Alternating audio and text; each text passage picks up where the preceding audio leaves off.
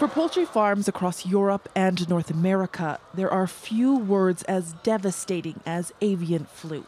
It's deadly. The pathogenic forms of avian influenza, including H5N1, it's a very severe infection with a very high mortality rate.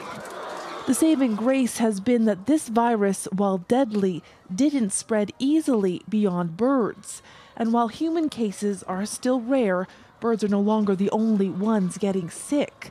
And that, experts say, is a growing source of alarm. People are concerned that the virus is the H5N1, or the avian species of influenza, is becoming more transmissible. Much of this concern stems from a recent outbreak on a mink farm in northwestern Spain.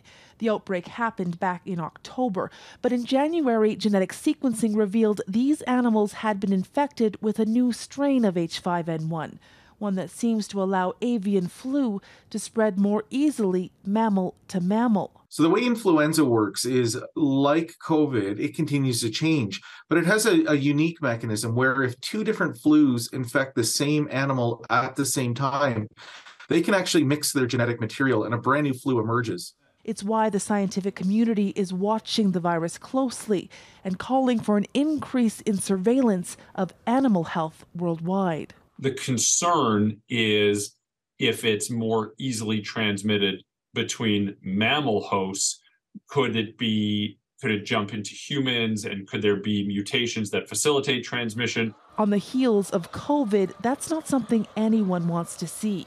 The good news is work on potential avian flu vaccines and antivirals are already well underway, so that if this virus does change to become a greater global threat, the world won't be caught so unprepared. Heather, Yourex-West, Global News, Calgary.